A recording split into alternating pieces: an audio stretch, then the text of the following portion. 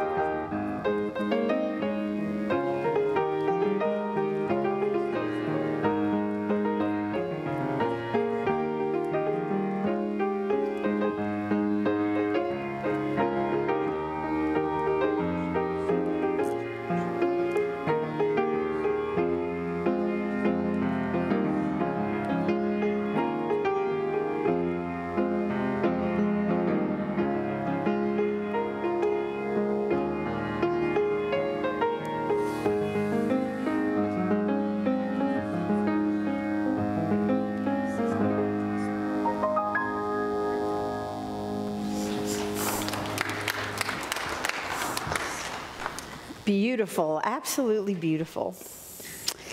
Come to the Lord with openness, seeking God's presence wherever it brings you. Bring your doubt, bring your belief. Seek the Lord with all that you have within you. Welcome to this time of worship. Amen? Amen. It looks like maybe some of our friends are still sleeping, that they didn't turn their clock forward. I don't know, but it is a great place to be here together with you in the warmth of this room on such a beautiful, beautiful morning. It truly is. And good morning, Facebook friends. Whoever is on right now, we're glad that you are with us, that you have joined us. Please make some comments in that comment thread. Let us know that you're there. And also let the church know how we can pray for you So those things that you want to both share that's celebratory and those places that you maybe are hurting, we would like to hear from you and partner with you in those prayers. So again, it's good to be with all of us. Last week up until 6 a.m. Sunday morning, I was determined I'm going to preach, and then it just didn't happen. So if you were here, you know I was sitting over there, and Angie preached and did such a beautiful, beautiful job. But had one of those bouts of bronchitis again, so I'm still getting my voice back, but I think I'm there. I think I'm just about there, so it's great to be here. We were supposed to start last week a sermon series called Encounters with Jesus. And so we start that today. And again, I'm very excited, very blessed to be at that beginning of the journey, more toward the beginning than we are at the end. So with that, if you will bow your head and let's give this time to the Lord. God of wilderness and nighttime, as we journey on in this season of Lent, shaped by your Holy Spirit into the image of Christ our Lord, we ask that you help us to be ready. Give us, Lord, abundant grace to confront the power of death and darkness with the promise of your light in Jesus Christ. And we do ask all this in his name. Amen. Amen. So a few things to share this morning for sharing of our life. Today is what we call First Cup here at the church. Both Angie does First Cup for the table community, and she's doing that like right now, which is why she's not in worship. And then I have my First Cup with whoever would like to join me for that immediately following this worship service. So if you have questions, you want to know about the church, about your life of faith, about the United Methodist Church, whatever that looks like, how you live your life out at Blackwater United Methodist, or you just want to discuss, what does it mean to follow Jesus? Just if you have time, if you have a little while, just hang out in this space after worship, and we'll go grab a cup of coffee and share that and share some warm conversation. I would love to do that with anybody who would like to today.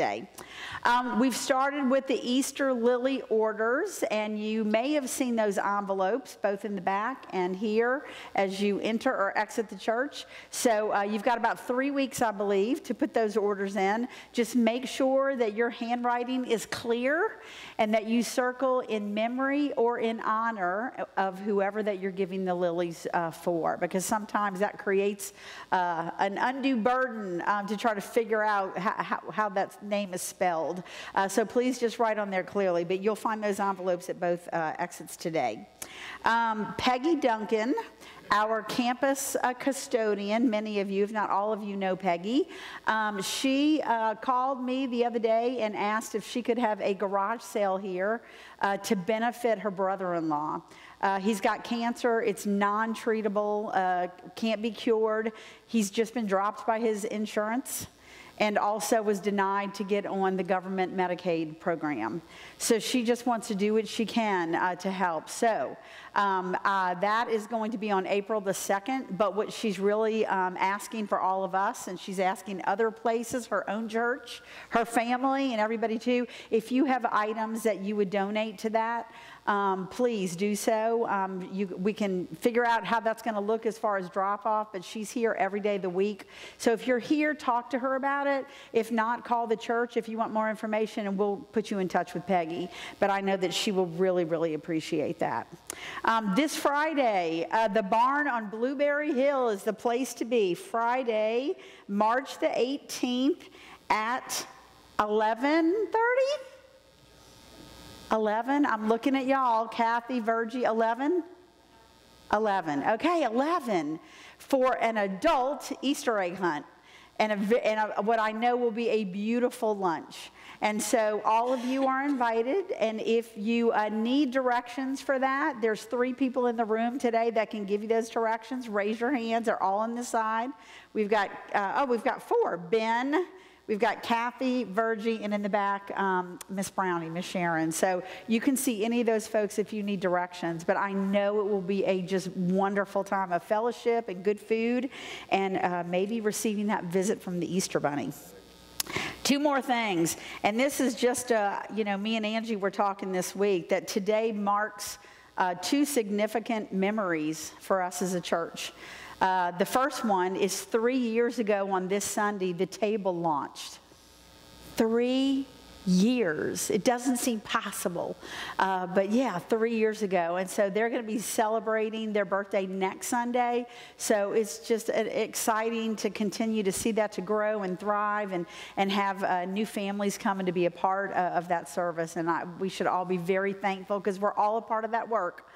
The other thing is 2 years ago on this particular Sunday, it happened to be on March the 15th on that Sunday. Do you remember what happened?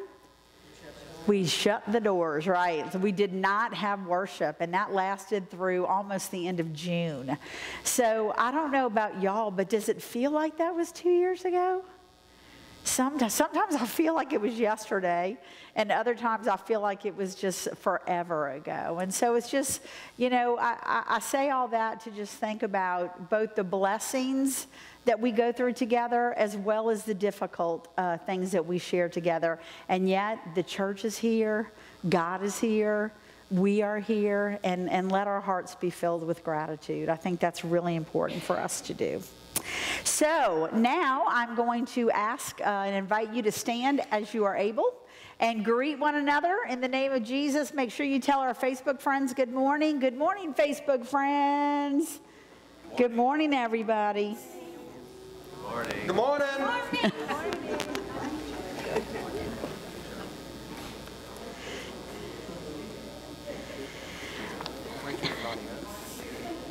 And now we're going to sing verses 1 and 2 of Lift High the Cross. And I believe that that will be on your screen.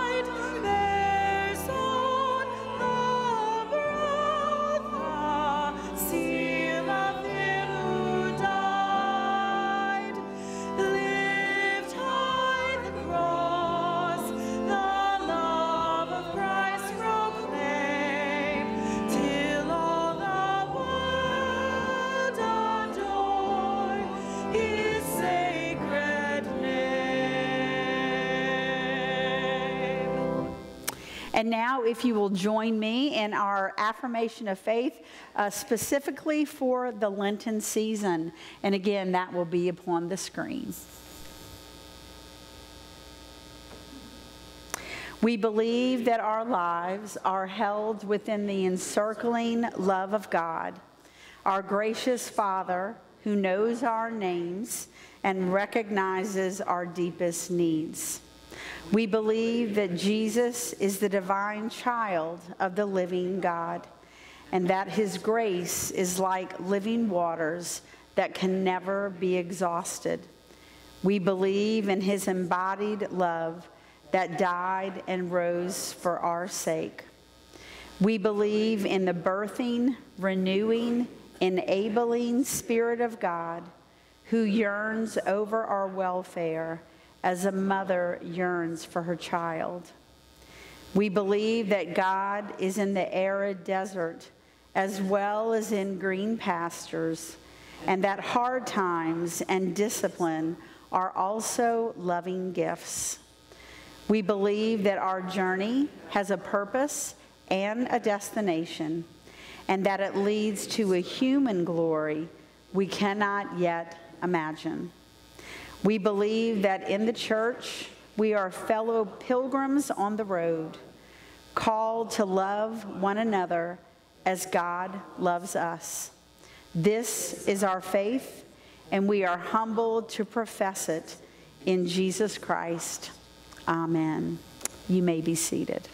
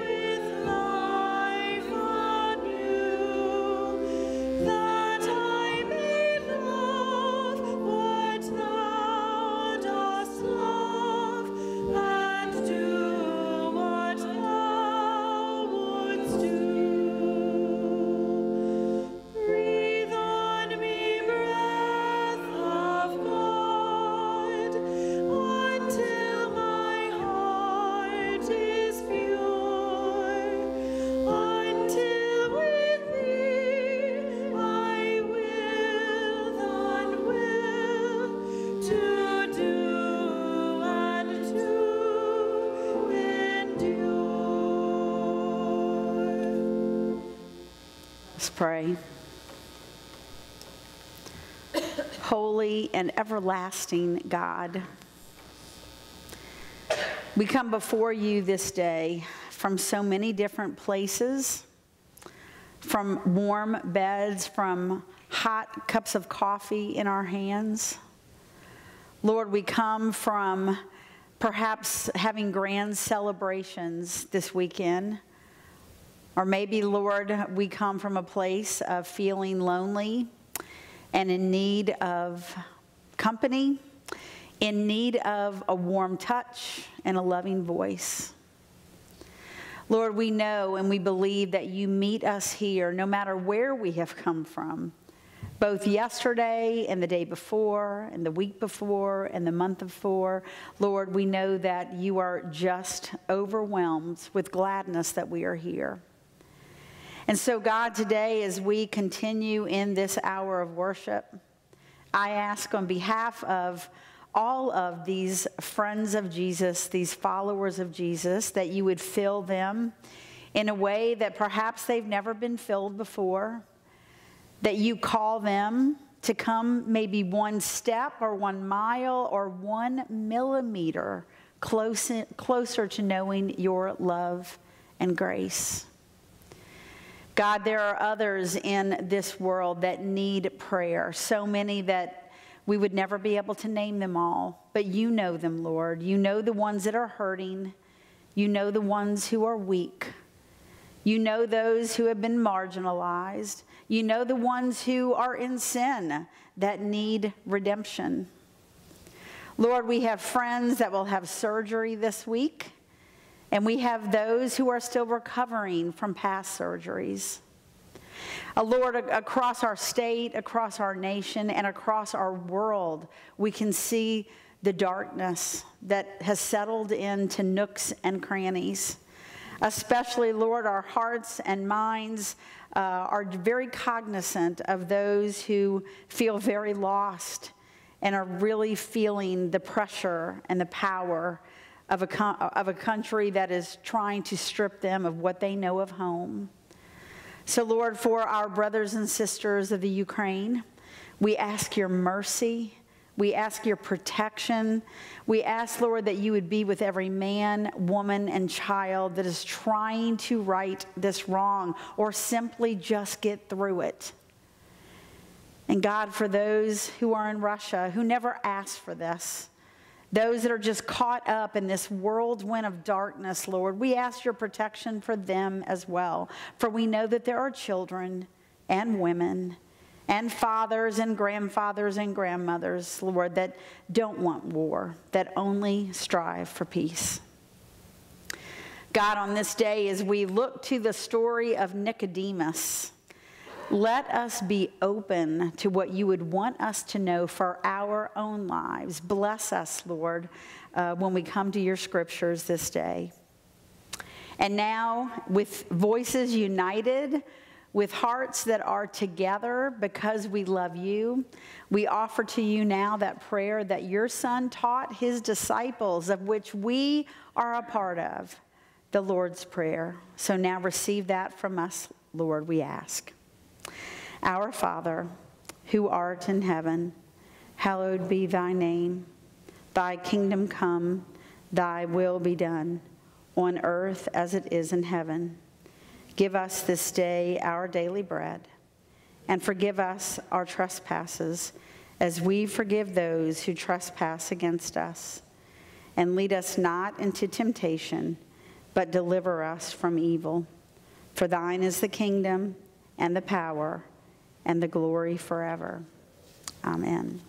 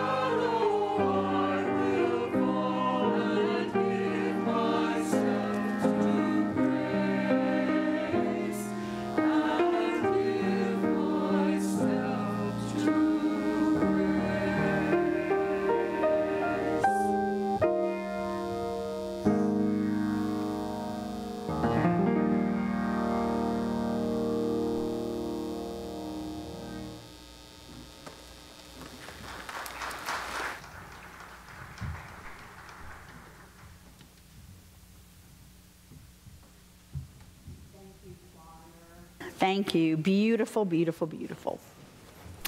What a gift. What a gift. So I know we have prayed, but if you will bow with me, I want to pray one more time that my voice holds for this message and for God to just come through loud and clear. So if you will pray with me and for me, I would appreciate it. Lord, as we begin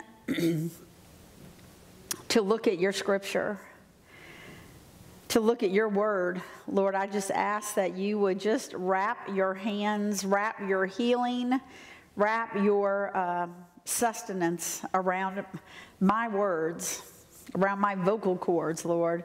And I just ask that you would empower me to speak and empower all of us to listen. Lord, may your message, may your hope, may your good news come shining through. And I pray this in the name of Jesus Christ, our Lord. Amen. Amen. So you see that slide that it came up. That's the name of our Lenten series, Encounters with Jesus. Encounters with Jesus. So when we think about an encounter, what do you think of? What do you think of when you think about that word encounter? To encounter is to come in contact with something or someone, and it's usually unexpected. Not always, but it's usually unexpected. And encounters can be difficult. They can be difficult, meeting with something or someone, but they can also be very rich and rewarding experiences. For these next today and then the next 4 Sundays after, we are going to look at different accounts of how Jesus encountered people in the New Testament, in the Scriptures, in the Gospels. And so we know that these people were blessed by Jesus. They had profound changes in their life because of Jesus. They came to know God when they came to know Jesus. And they're just very powerful experiences of these encounters that we have. So I'm really excited about digging in today for the first time. And today we are going to look at Nicodemus. Nicodemus. So Nicodemus is a Jew. He is a Pharisee. And he is a member of what's called the Sanhedrin. The Sanhedrin. So the Sanhedrin was one of the most important bodies in the Jerusalem world, in the religious world, really. The Sanhedrin was a council, if you want to say it that way. It was made up of 70 men. It had a high priest. It did a lot of the work of ordering the lives of people that absolutely connected with the first 5 books of the Bible, the Torah. And so these Pharisees and priests and Sadducees and scribes, these different people who made up not just the Sanhedrin, but all of this Jewish life together, really devoted themselves to the Torah. And the Torah, again, is the first 5 books of what we call our Old Testament. I like to say the Hebrew Scriptures to give them a little more honor because they are our book too. But the Pharisees especially, they were committed to really living a pious, very law-driven life. And that's something that we don't fault them for. There's 613 laws in the Torah that God spoke, saying you will do this and you won't do that. And so a pharisaical life was one in which you strove and diligently tried to attain actually following each and every one of these laws. So the problem with the Pharisees was that they started becoming self-righteous about it. They lost, I'm not going to say all of them because I wasn't back then living, but a lot of the stories when we see Jesus kind of fussing, like, you brood of vipers, he's talking to the Pharisees. And so there's something about their attitude, something about their heart condition that makes them feel this self-righteous, puffed up, I'm in, you're out, and I'm doing good and you're not doing good. And so we see this, again, by Jesus' own interaction with the Pharisees, we see that is happening. Now, while Nicodemus was part of this body, right, he's part of this Pharisaical life, there is something different about him. There's something very different about this particular Pharisee. His heart ached to know more of God or know a different depth of God. And he ended up coming to Jesus, not during the day, but at night. And some of you are familiar with that story. So now let's look at the Gospel of John, where this is located. And John's Gospel is the only place where you find this encounter of Jesus and Nicodemus. You know, when you think about that, it's like, had John not included this in his particular gospel writing, we would never know this story. Excuse me. Okay, pray. I think I'm good. Okay, so John 3, 1 through 21. Now there was a Pharisee named Nicodemus, a leader of the Jews. He came to Jesus by night and said to him, "Rabbi, we know that you are a teacher who has come from God. For no one can do these signs that you do apart from the presence of God."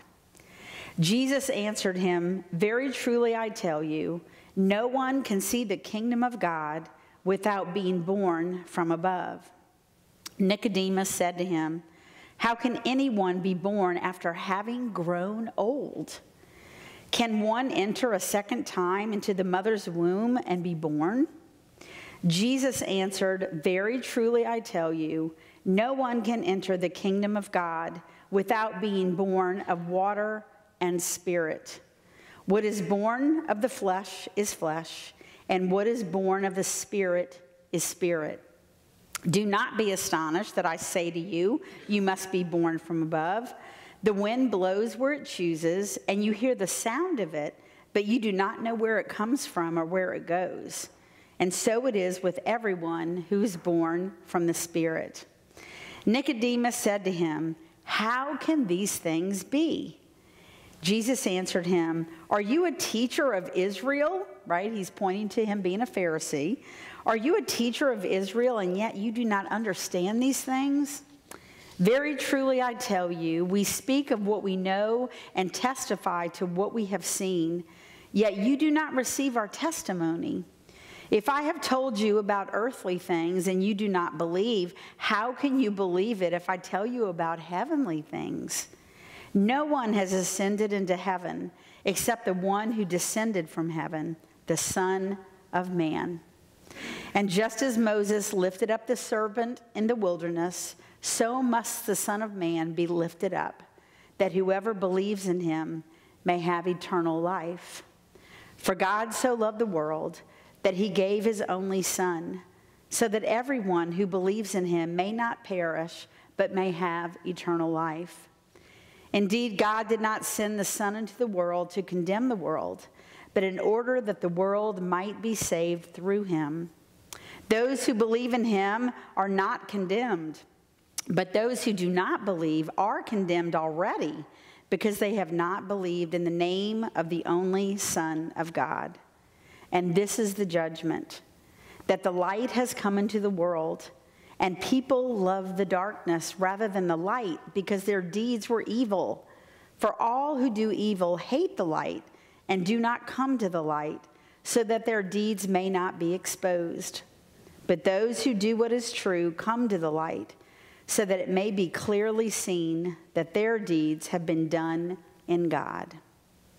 This is the word of God for the people of God. Thanks be to God. Now, can you imagine being just a kind of single solo person, sitting maybe across across a table from, or on a bench next to Jesus the Lord, and he speaks John 3, 16 and 17 to you personally. And granted, it's meant for the world, but this is where Nicodemus is. Just in your mind, think about that.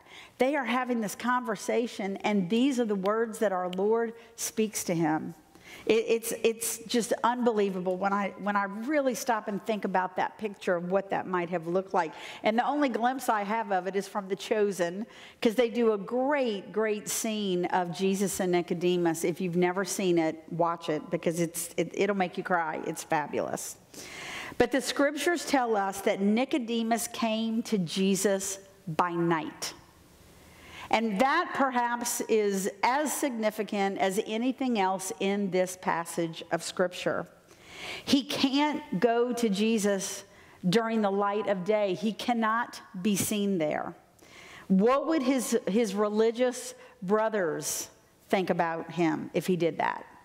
His Pharisee, Sadducee, Sanhedrin, scribe counterparts, how would they see that and look upon him in that light if he went to Jesus in the light of day?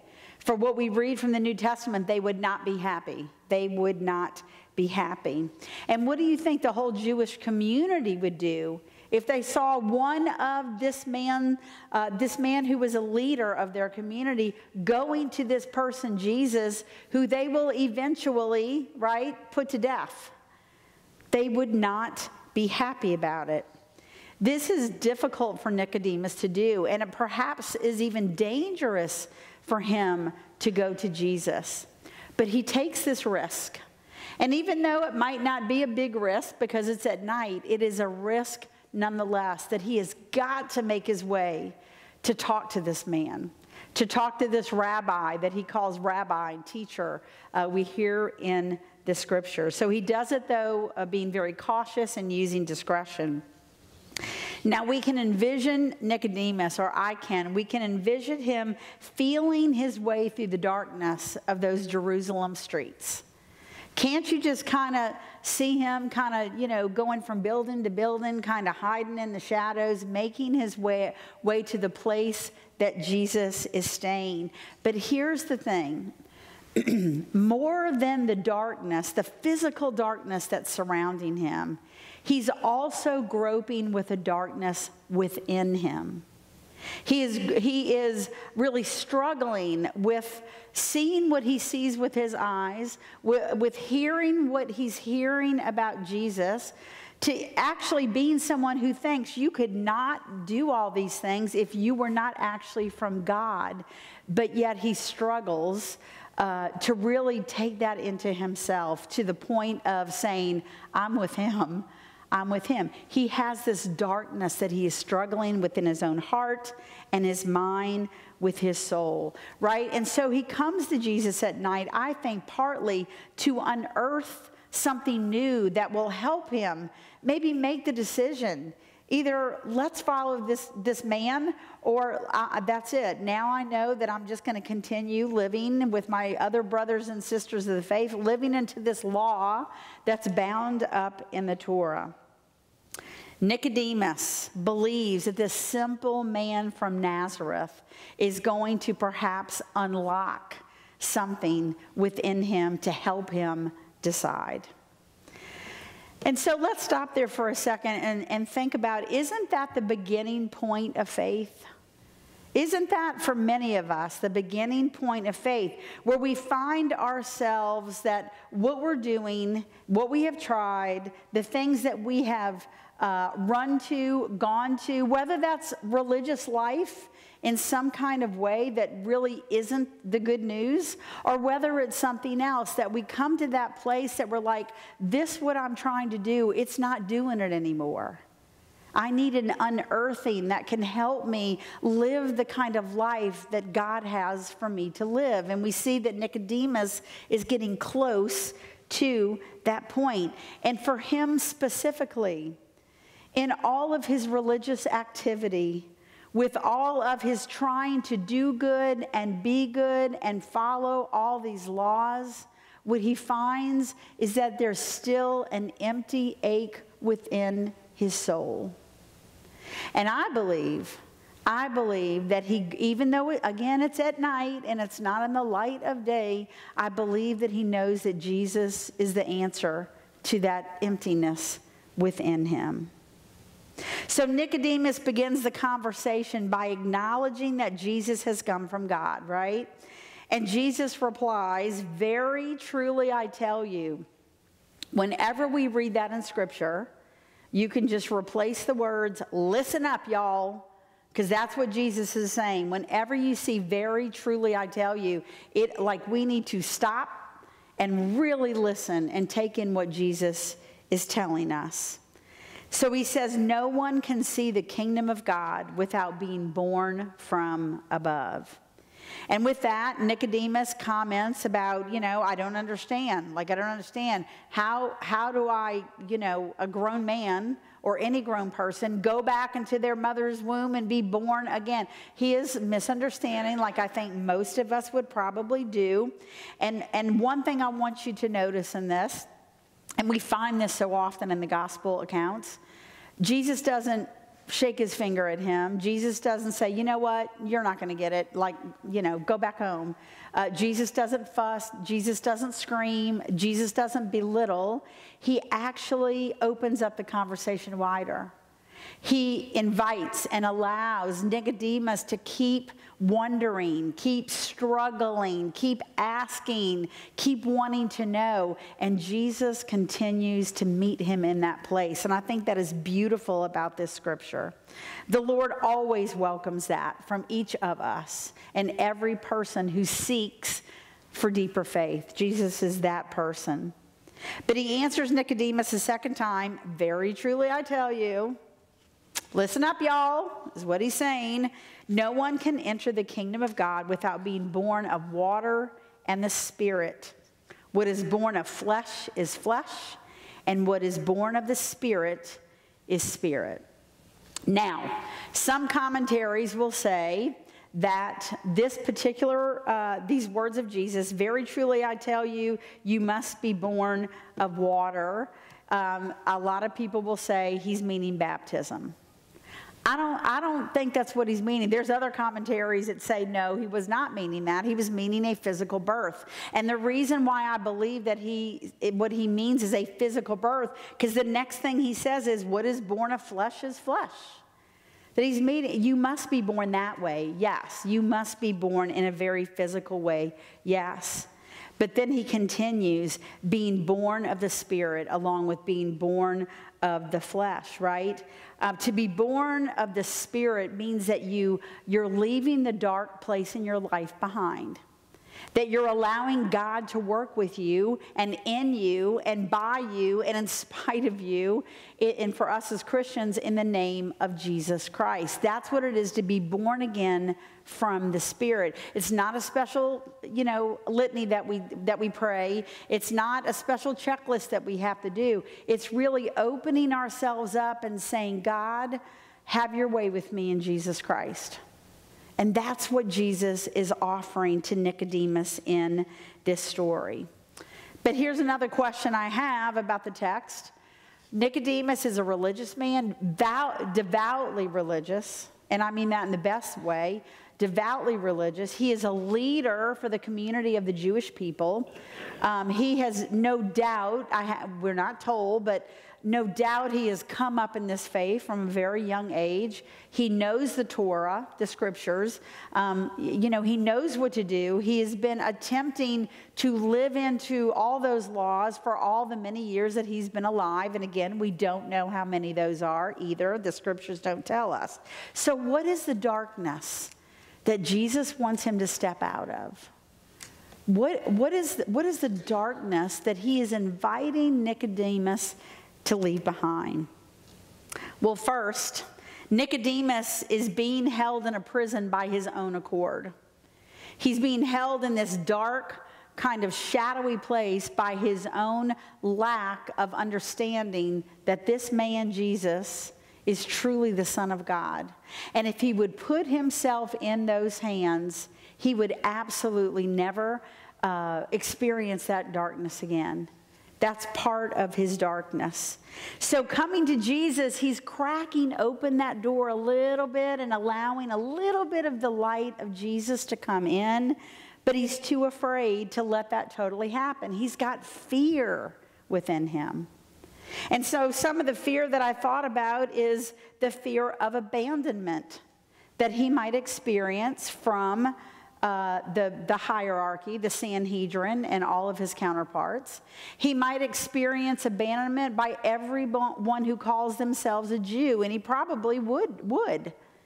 He's fearful of that. He's fearful of maybe losing his place in that life because it's everything that he has ever known. And of course, I say to myself, yeah, I get it, right? He's afraid of that. He might be afraid, like I said before, of losing his physical life, which is what keeps him in the shadows.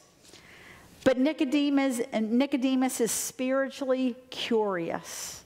He's got a lot of questions in his heart and in his mind that he wants to talk through with Jesus. And I see Nicodemus as coming to Jesus with these very childlike qualities.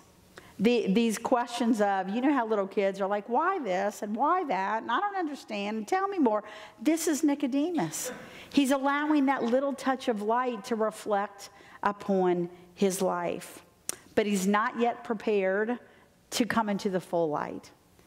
The scriptures don't tell us what happens after this encounter. And really, these 21 verses in this 3rd chapter, that is the whole story of this particular encounter. We just don't know. But we're left with thinking that he probably didn't, that he remains a bit distanced from Jesus. And again, maybe this is because of The Chosen that I've watched, but there's just one powerful scene that he's standing, kind of at the corner of a building, and Jesus is there with the disciples, and they're getting ready, because the next verse after 21, 22, it says that they went on. So they went on to like another town, another city. And in The Chosen, we see Nicodemus just standing, and he's kind of looking, whatever. And when they start walking away, he breaks down and sobs. So he knows, but that fear has the best of him. The fear has the best of him. So we can look at Nicodemus and say, oh, poor Nicodemus. Jesus was right there in front of you. You had the Son of God right there in front of you. How in the world did you not believe? How is that possible? But here's the thing, we don't need to do that with this text, right? What we need to do is put ourselves in the text. And that's what I say. If we cannot go to the scriptures and apply what we learn, then really we are missing just a boatload of grace for our lives. And so the question that I have for you, and I ask myself this too, is what are places that you are still living in the shadows? What are places in your life where God is calling you to come out fully into the light and leave those shadow places, that darkness behind? And for each one of us, that looks really, really different. Those dark places it could be sin. We read in the scriptures, darkness equates sin, yes. But that darkness is also fear, and I guess that could be sin as well. But where might that be in your life and in my life? Where might that be? What are you afraid of? And what does a movement into maybe a fuller lit life with Jesus, what maybe could that mean for you? And what maybe would you have to give up in order to do that? Are you afraid of that? Are you afraid of that? Maybe you're afraid because other people will ridicule you for being a holy roller, or for being a seeking, searching, active disciple of Jesus Christ. Maybe you're afraid of that. That is a human fear that a lot of us have. Maybe you are fearful because you're like, if I make this step, then a lot of what I was ever taught and whatever I have ever known, it's going to change that. And that's scary to me. How will my family think about that? How do I feel about that? To let go maybe of wrong narratives or wrong ways of understanding a life of faith and understanding a grace-filled Savior, that can be scary to some people. I may have to let that go. And no doubt Nicodemus was experiencing those same feelings, Or maybe you know that, you know what, if I let this go, And if I am in the shadows here and take a step, even one step into the light, that's going to call for change in my life. And I don't know that I can do it, and I don't know that I want to do it. Again, I think that's based on a lot of fear. So what might be reasons that we don't come fully into living the life that Jesus describes here? And it's the John 3:16, 17. That it's this eternal life that doesn't start when we die, but starts the very moment that you're like, yes, Lord, here I am. And you keep living into that more and more as you leave the darkness behind and step out into the light. I hope and pray that we think about that we ponder that. And here's the thing, we don't ponder that to beat ourselves up. We don't think about, gosh, yes, you're right, this is an area that it's like if I do this, this is going to mean this and that and the other, or whatever the reasons are. You know, we need to ponder those, but we don't need to get bogged down in those, because that's not Jesus' intention. That's not the work that he wants to do. He wants to release us from the darkness and have us live into the light. So during Lent, ponder what that might be for you. You might be sitting there this morning going, I know exactly where that is. Ponder that. Pray about that. Lift that to the Lord. And let the Lord help you deal with such an experience. So I believe that what Jesus is trying to get across to Nicodemus is that very thing. Is basically, if you just put your life in my hands, don't worry about the Sanhedrin. Don't worry about all the people that are going to shake their fingers at you. Don't worry about losing your place as one of the high people that sit on this council. Don't worry about that. Just come with me and experience life in its fullness. That is the invitation that he is making to Nicodemus. And I believe that's the invitation that he makes for each one of us. And so what happened to Nicodemus? Whatever happened to him? There's so many unfinished stories, encounters, or parables that Jesus tells that we never have like an ending. Like I always want to, and they lived happily ever after, right? Prodigal son. What does the older brother do? Does he go into the party and celebrate, or does he stay outside on the porch sulking? Don't know that. And this story of Nicodemus, we don't know that either. We don't know if this dark night was converted into a full life lived in the light, at least not in the ensuing maybe weeks, perhaps even months. Again, we can only guess about that. But we can know, and we do know, that at the end of Jesus' life, Nicodemus was a different person. So in chapter 19 of John's Gospel, we read these words. After Jesus breathed his last, Joseph of Arimathea, who was a secret disciple of Jesus because of his fear from the Jews, another person that's afraid, he asked Pilate to let him take away the body of Jesus. Pilate gave him permission, so he came and removed his body. Nicodemus, who had at first come to Jesus by night, also came, bringing an exorbitant amount of myrrh and aloes. They took the body of Jesus, anointed it with these spices, and wrapped it in linen cloths. Now there was a garden in the place where he was crucified, and in the garden there was a new tomb in which no one had ever been laid. The men placed Jesus' body there. At some point, Nicodemus said, no more. No more living in the darkness. No more hiding. No more pretending. No more worrying about what others think. I am going to do exactly what Jesus invited me to do and live in the full light of day. You don't do this kind of work unless you are committed to the person in which you anoint their body and wrap it for burial so beautifully, so tenderly, and lay it in this tomb. You don't do that unless that person has profoundly changed your life.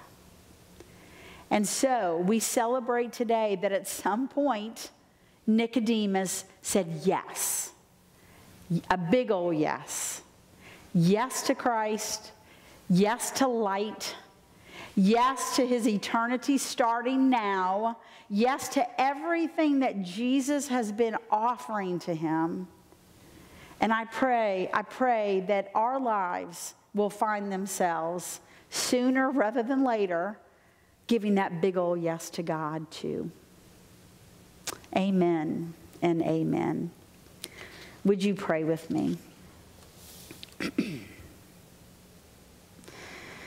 Gracious Lord, you know that in many of our hearts, if not all of them, that there are times when everything in us wants to say yes to you in every way, in every place, in every situation, in every circumstance.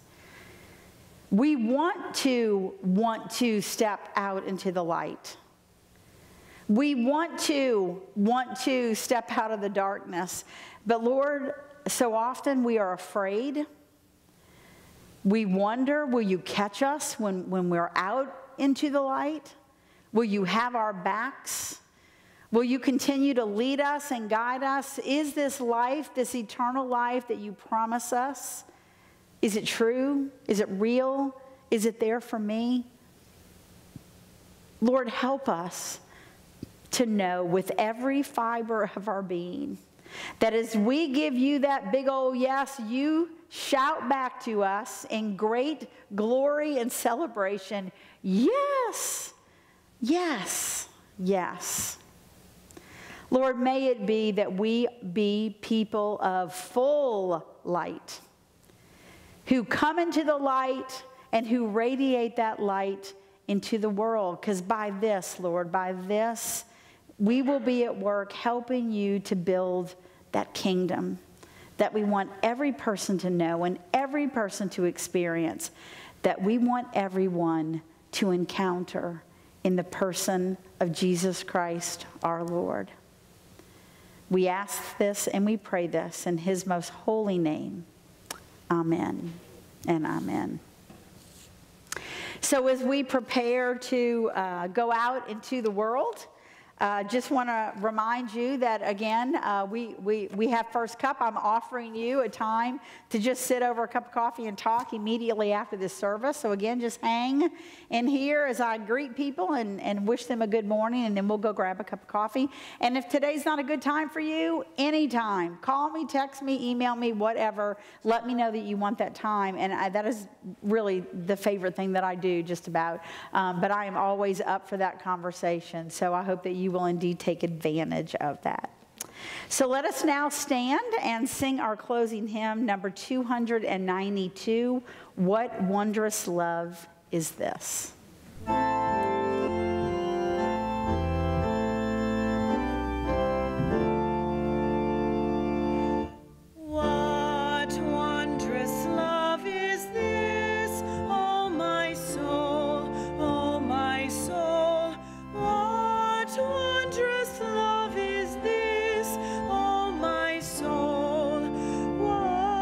Wondrous love is this, that caused the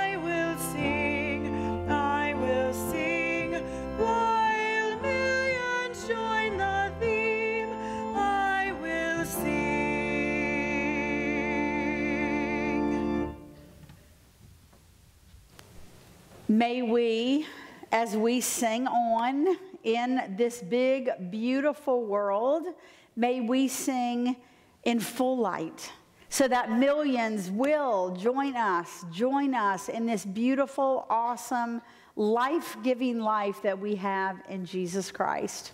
Go forward in his love and in his grace, in the name of the Father, Son, and Holy Spirit, now and forevermore. Amen.